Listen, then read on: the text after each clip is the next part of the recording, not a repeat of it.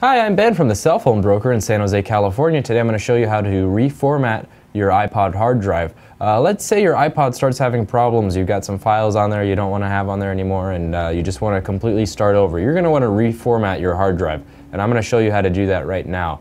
What you basically need is you need your iPod, you need a computer such as a laptop or desktop, and you also need your iPod USB cable. Those are the three things that you're going to need. So I'm just going to plug in the iPod to my USB cable. Now keep in mind that when you do this, you're going to lose all the information that was saved on your iPod. It's almost like getting a brand new iPod.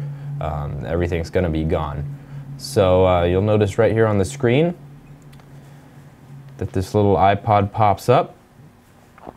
All you need to do is come right here, hit restore, and click the blue button to verify that you want to do it.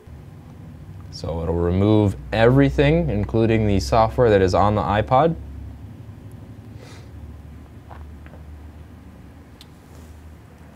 It'll ask you to verify your computer's password.